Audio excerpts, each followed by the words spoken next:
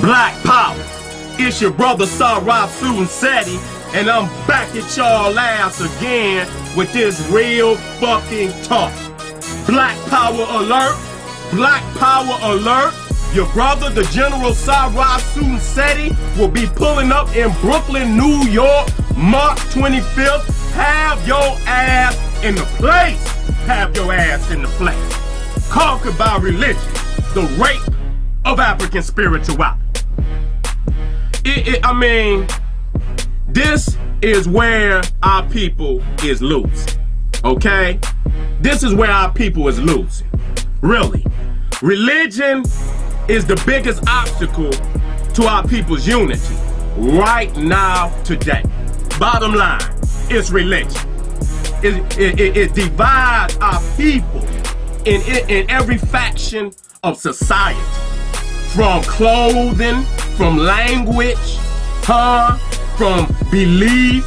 You understand now? We arguing over the patriarchal deity versus the matriarchal deity.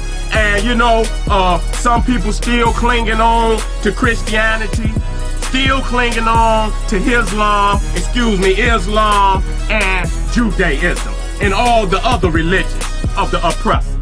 And so until we as a people can share the disgraceful religions of our oppressors, the same religions that the oppressor practiced while he raped and murdered our people, until we share those disgraceful religions, we will not ever be free.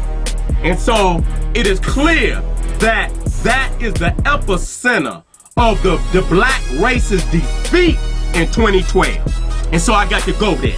I got to go into the deepest crevices of the African mind and wage war with the oppressor who has chiseled his image as God in our minds. If you tell me what religion you belong to, I can tell you what stinking ass Peckerwood got you. Alright? All of those religions was started by a European. Now let me tell you exactly what a religion is. All religions are man-made, okay?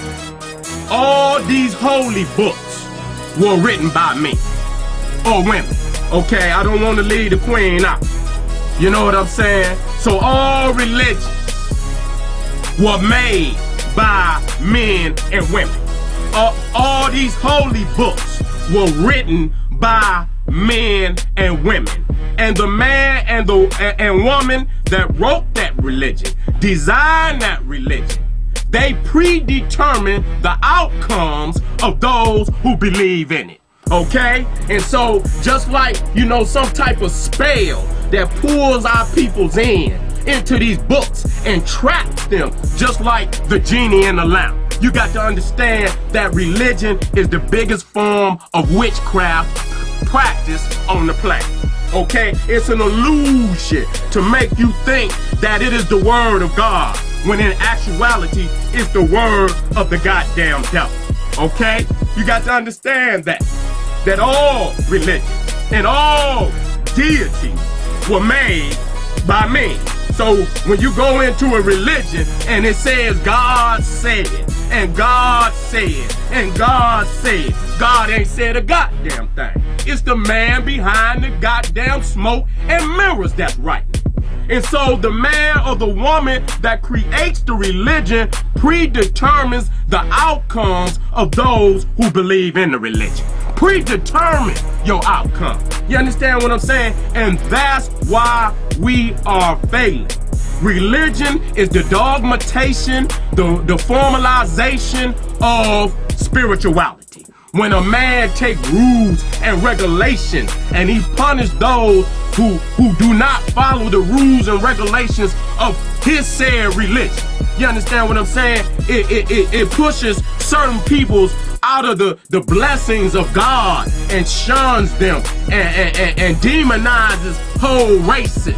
See, this is what's happening. You understand what I'm saying? And you go in their book, and their book say that they are chose. Well, where your goddamn book? Where's your book at that say you was chose? There are literature on this planet that speak of the African race being the chosen race. Why we not open up these goddamn books? Huh? Motherfuckers running around here with Jesus, running around here with Allah, running around here with Jehovah. All of them speak to a holy land outside of Mama Africa. We got to get that shit up. There is no land on this planet more holier than the land of Africa. That's the bottom goddamn line. There is no land on this planet more holier than Africa. And we got to go there because the science of our ancestors is still there. Mocking time. Mocking time. But we don't go. And so we quote from the Peckerwood. You tell me what religion you belong to, I can tell you what stinking ass cracker got you. And then you will worship these crackers every day, all goddamn day.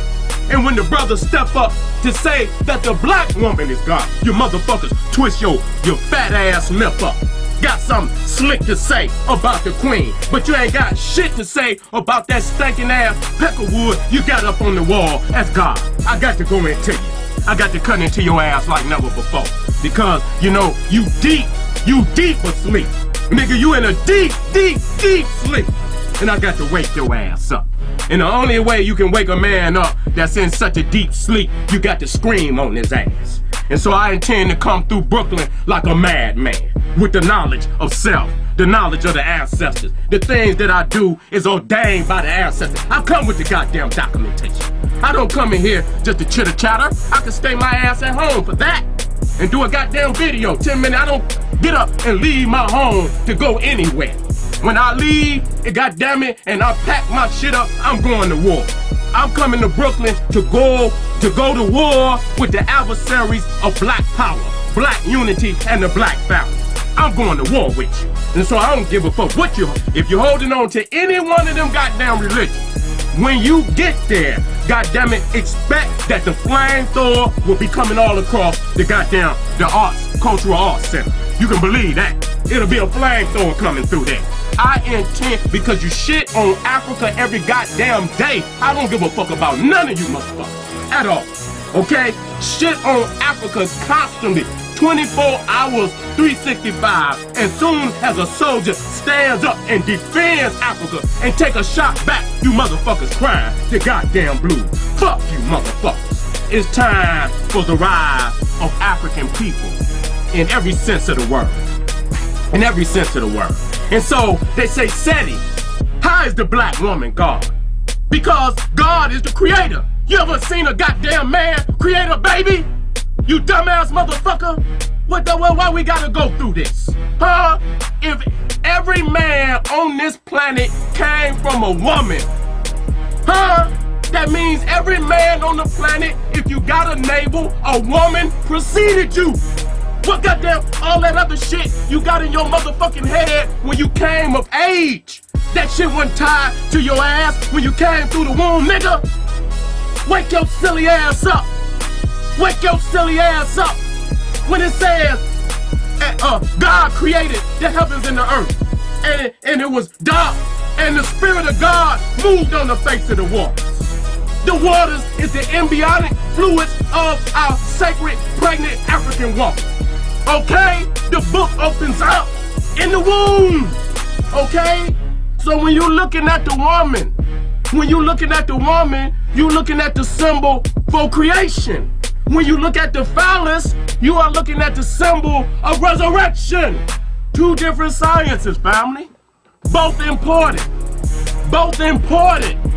But nevertheless, when a child comes through the womb, the first entity that it calls on is God. It's sustainer. And so the natural order of the universe provided the black woman with that divine responsibility to be the sustainer. And so I hear all these other deities being called the sustainer.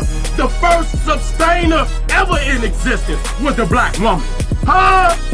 The first, long before any Mesoan